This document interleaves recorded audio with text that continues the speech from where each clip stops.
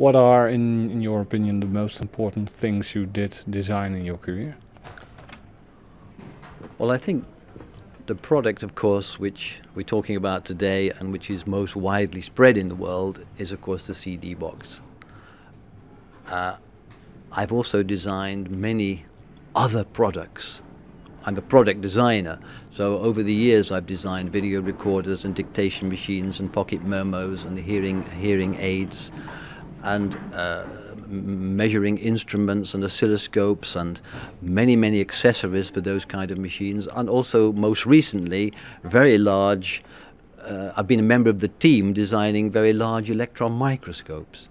So the whole range of products that Philips have made over the years I've been busy with, actually.